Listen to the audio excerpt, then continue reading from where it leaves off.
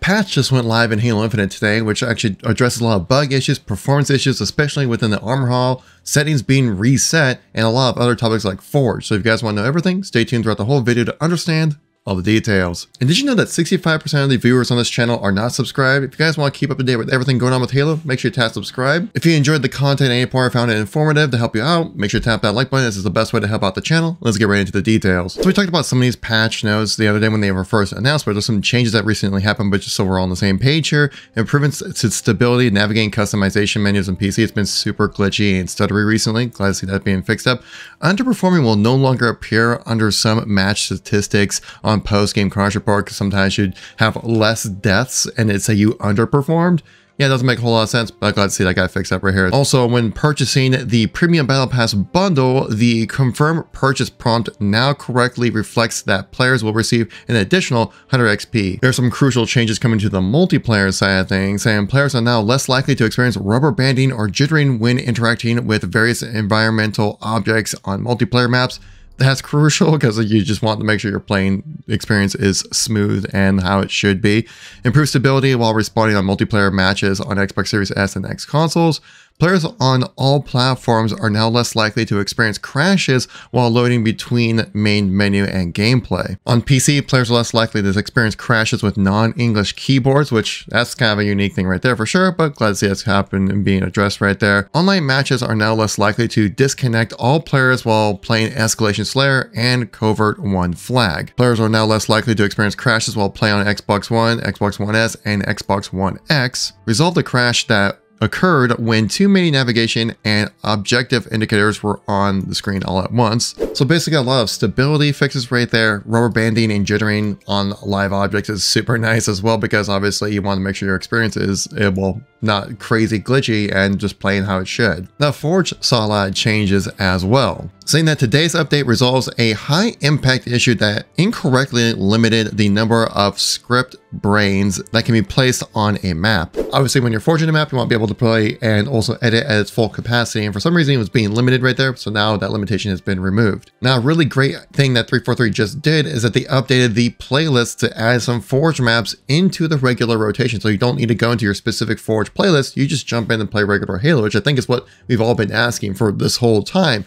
Basically, you've seen the modes of Quick Play, Fiesta, and Tactical Slayer, seeing these additions made. But it also came with some removals. So the additions that they made were Capture the Flag on Starboard, which is that midship remake, which looks amazing, King of the Hill on Salvation, Oddball Starboard, One Flag CTF on Salvation, but they also removed the combo of Escalation Slayer on Aquarius, Oddball, Empyrean, Slayer, Aquarius, King of the Hill on Catalyst. Fiesta saw the addition of the maps Absolution, Perilous, Salvation, and Starboard. Now, Tactical Slayer has objectives in there now, which is kind of interesting, with Tactical Slayer CTF on Bazaar, CTF on Chasm, King of the Hill on Cliffhanger, and King of the Hill on Recharge. But it also means we saw the removal of Bandit, Rifle starts on Recharge, Sidekick starts on Cliffhanger, Detachment, and Empyrean. Now this definitely should liven up the gameplay of Tactical Slayer, as we all know that SWAT's typically like a Slayer type mode, not really much in the way of objectives, but I remember playing on MCC when it had Tactical Slayer options when it comes to objectives, and it actually was a fun mix up the whole thing,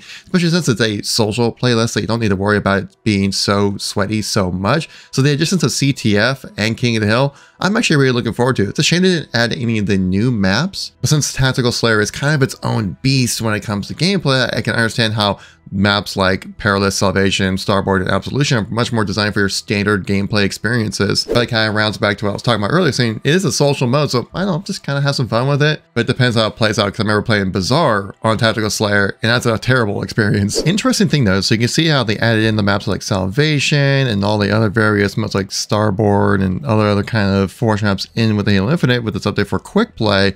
But the thing is that the community collection playlist is still here, and it's basically all the same maps that you and experiences you had previously, which makes me wonder if this will actually cannibalize what the community collection has, which I have seen the playlist dwindle in population quite a bit over the last few weeks. So either the community collection playlist will either get some kind of update with some new maps to kind of test out with the public, then transfer over into matchmaking, or just cut it out completely and just put the new maps into the regular rotation of playlists. While we're at it, let's check out the shop, and there's an interesting Chimera setup right here. As you can obviously see, the skinned reflexes right here. Pretty large size bundle here. You get a bunch of the same kind of coating for various starting weapons within Halo Infinite, which they do look pretty nice, not gonna lie. But to me, they're just kind of standard customization. Nothing really too crazy, just kind of colors. Nothing really that really catches my eye a whole lot.